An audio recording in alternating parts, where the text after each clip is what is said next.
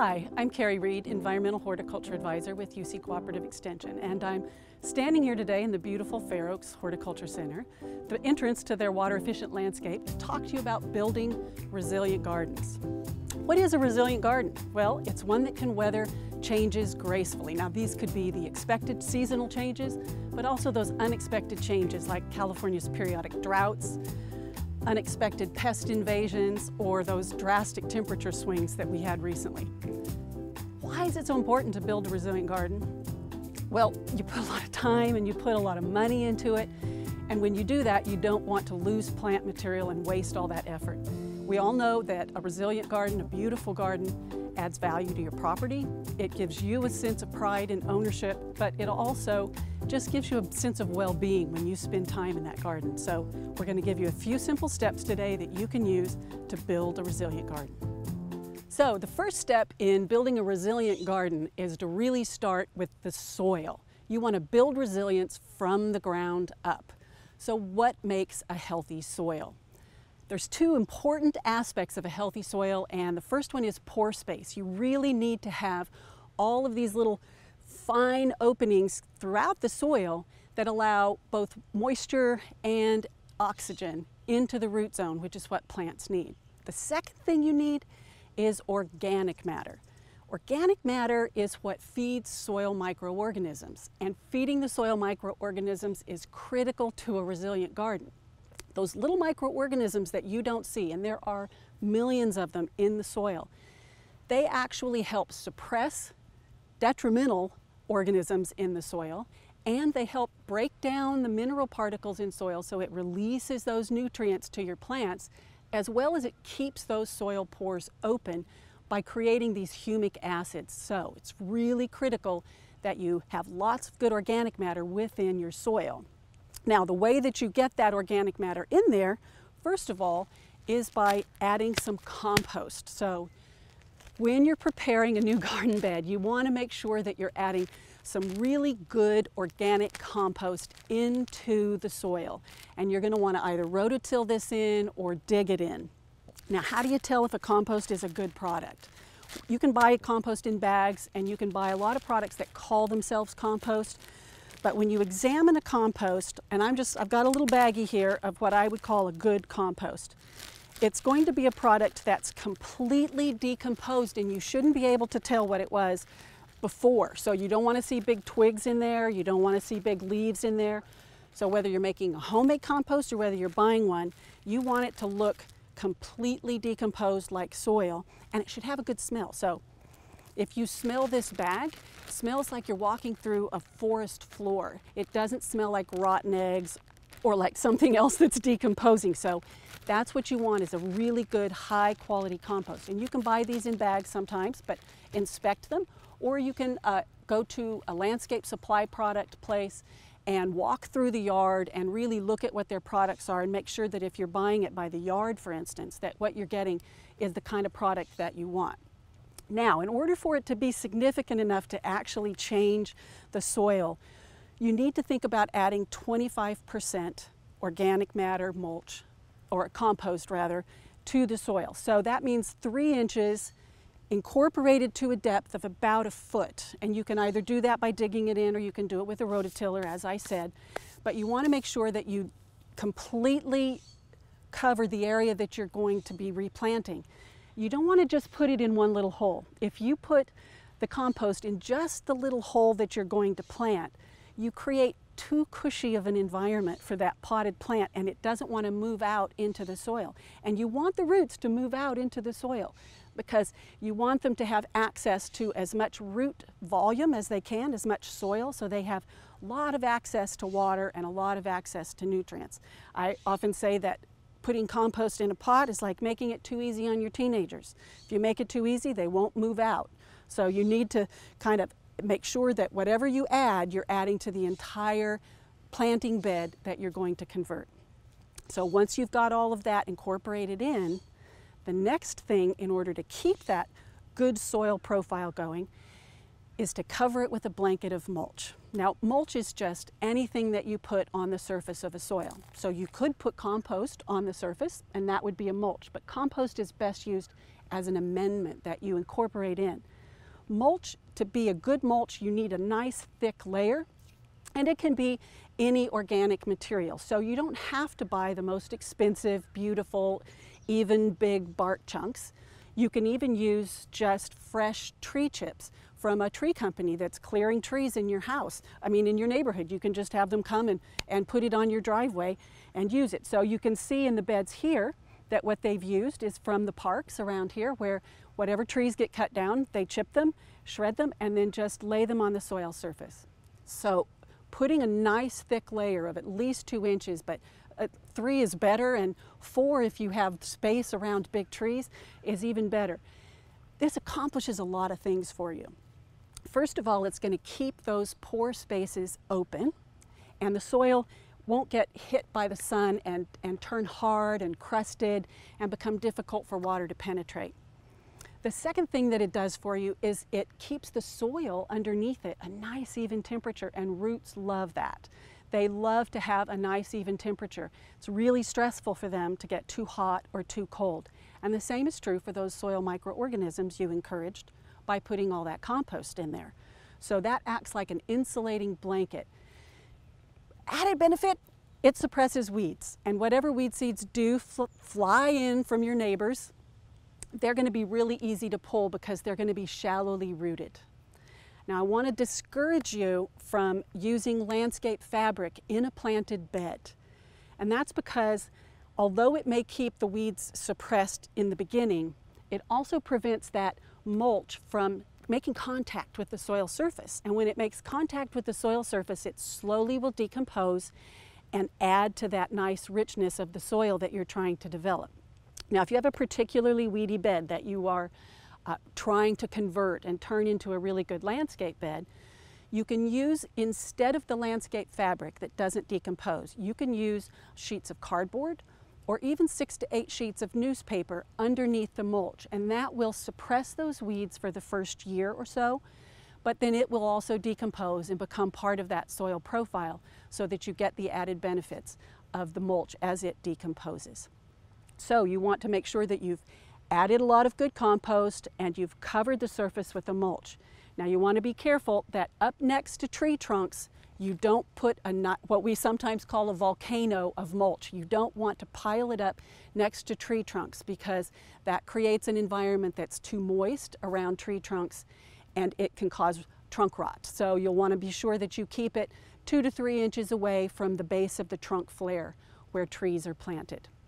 But these are the 2 steps that you're going to want to do to create that resilient soil that's going to be a really happy environment for the new plants that you're going to be putting in. Now that you've got your soil all prepared, the next step is the fun part. That's the plants. Your motto is going to be right plant, right place. How do you tell if a plant is right?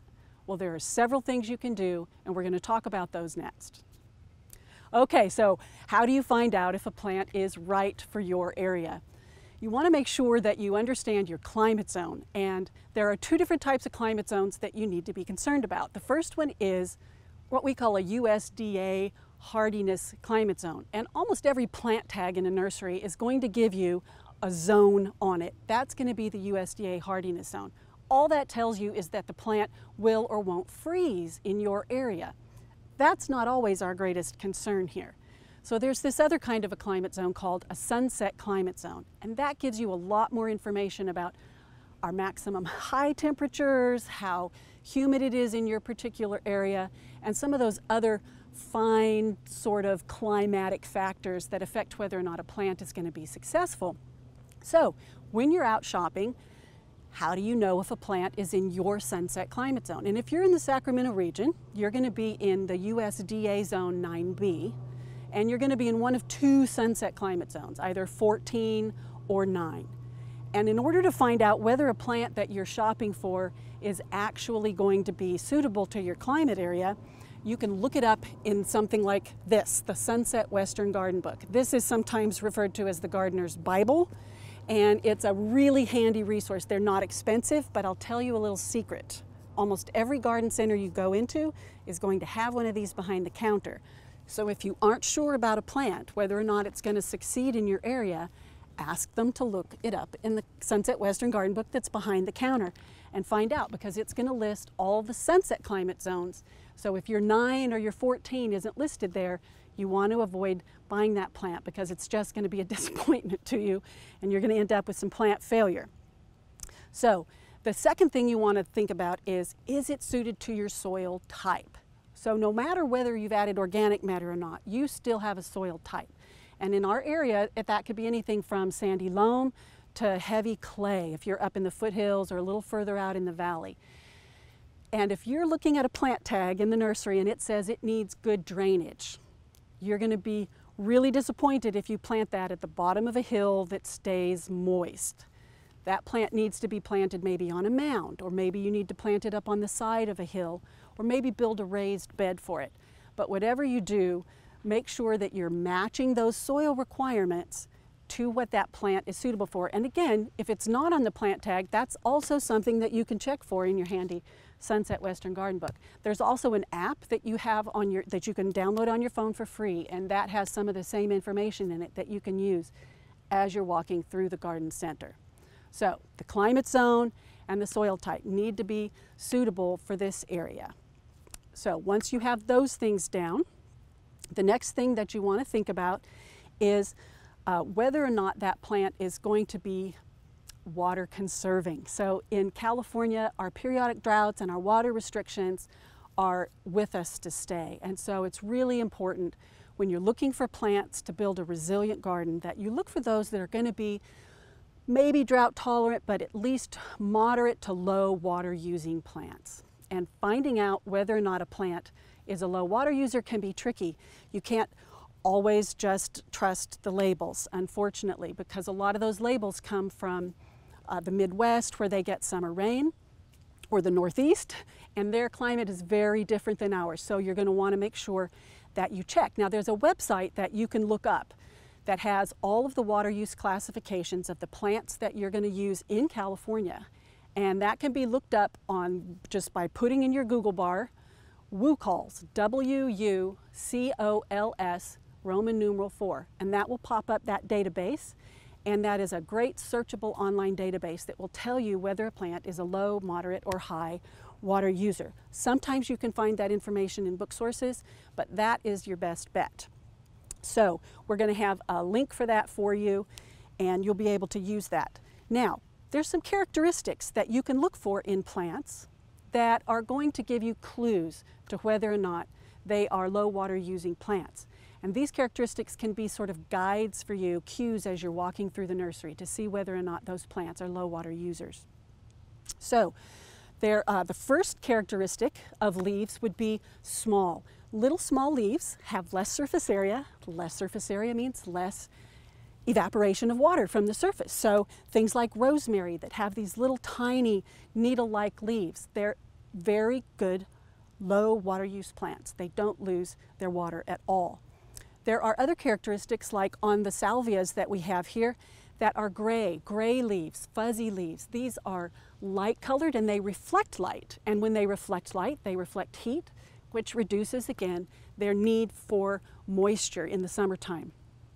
Another characteristic that some plants have is that they will hold their leaves vertically like this. So instead of being flat, where the sun will hit the surface and cause them to evaporate more water, those leaves are held vertically. Some of our native manzanitas do this. The Australian bottle brushes do this.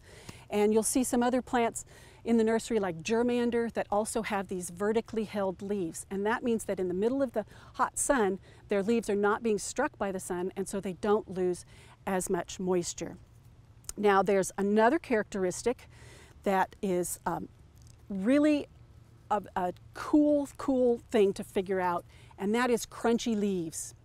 Leaves that are crunchy, like on this native toyon, but you might also think of bay leaves or our native oaks, and even camellias, which if they're planted in the shade are actually quite low water use.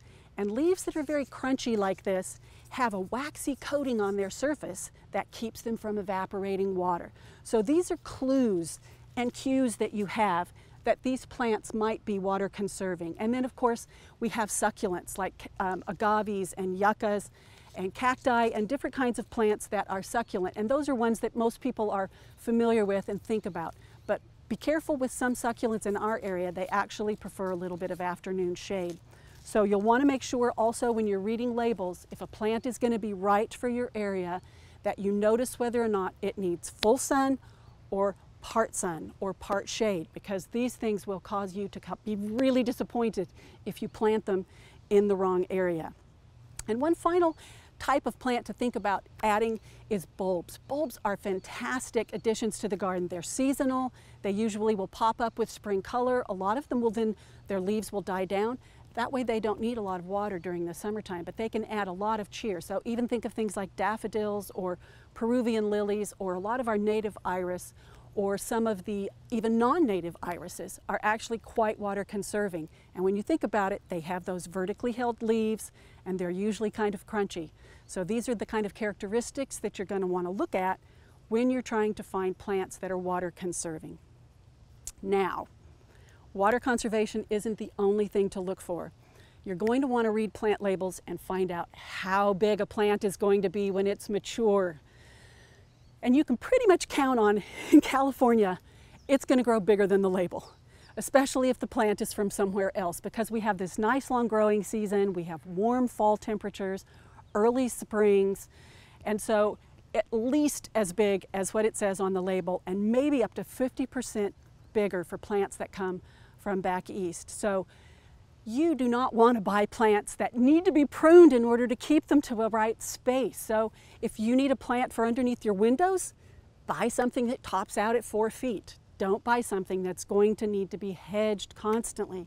Hedging is really hard on plants, and it opens up a wound every time you make a cut, and that wound is an access point for disease, and it's an access point for pests that can come in. So it weakens the plants and makes them the opposite of what you're looking for, which is a resilient plant. So again, look for plants whose mature size fits the planting space that you have planned for it.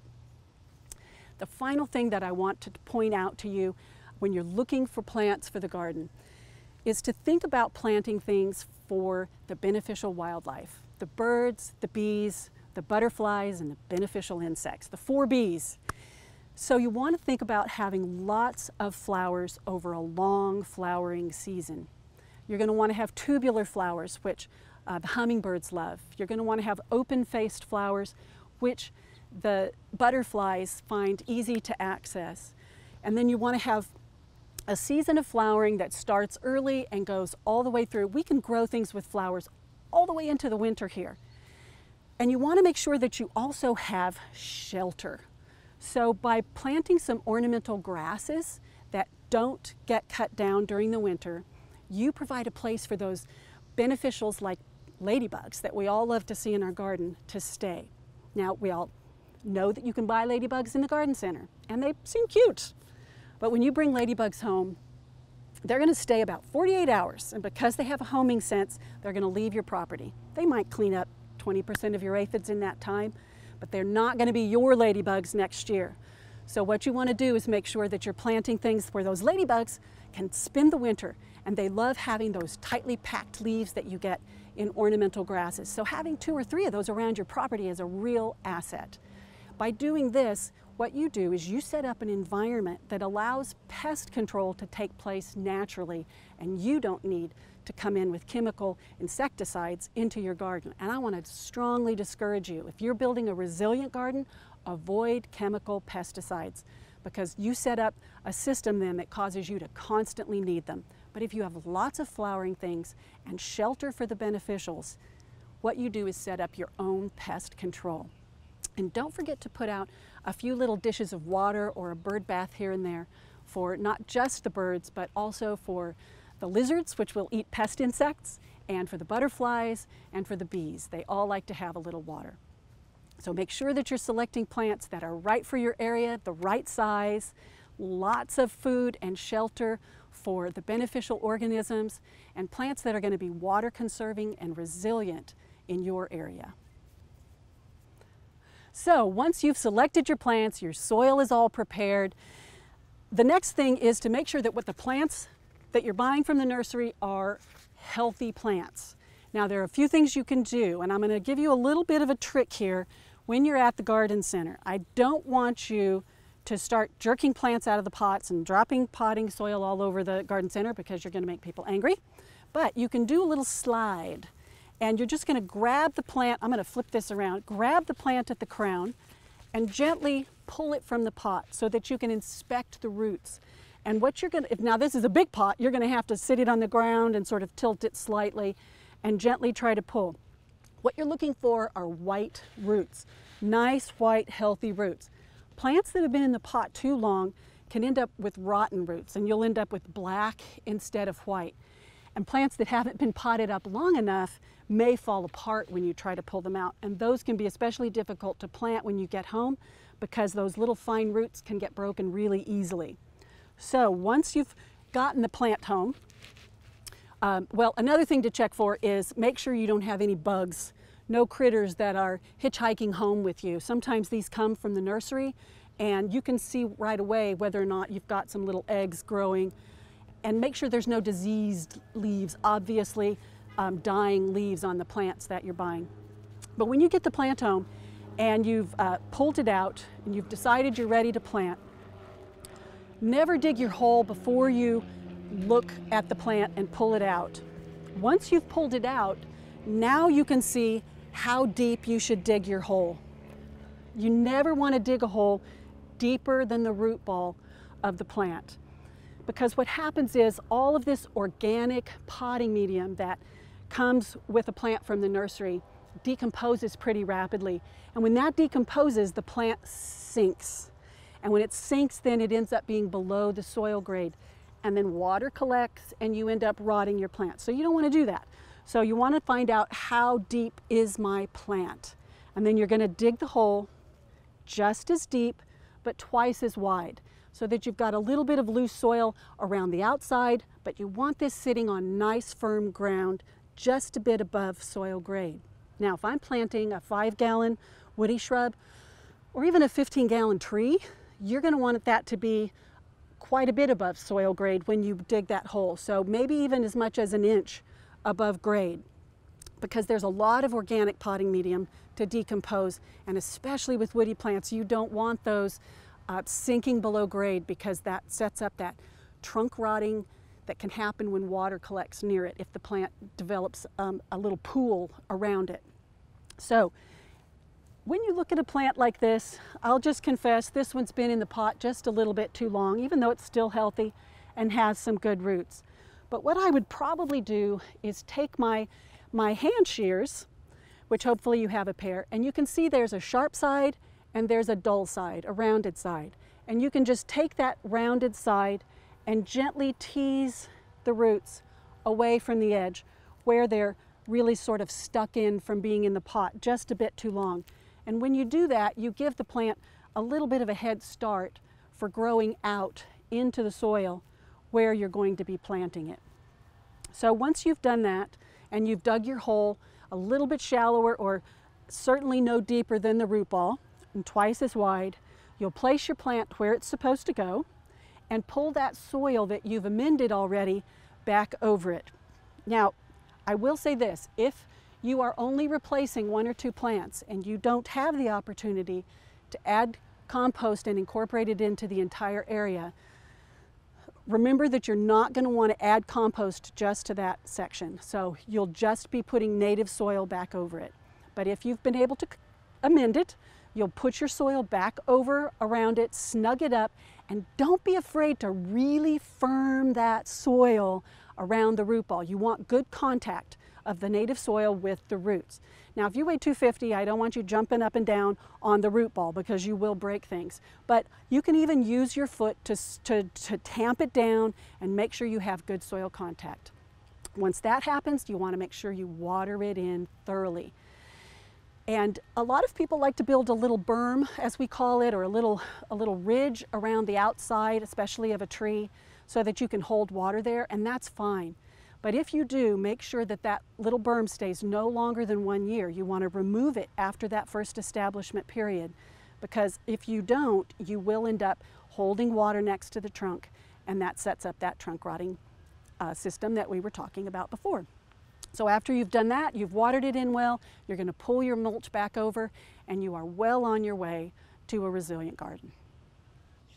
So here we are in the midst of the hot summer, and I want to say this is not the best time to do your planting, but this is a great time to be doing your planning.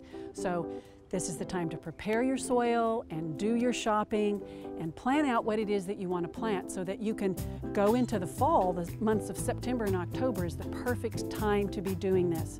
So remember these steps. Prepare your soil properly. Make sure that you're planting for plants that are appropriate to your site, to your climate, and providing for the beneficial wildlife. And then plant carefully, establishing those plants, giving them a really good head start this fall.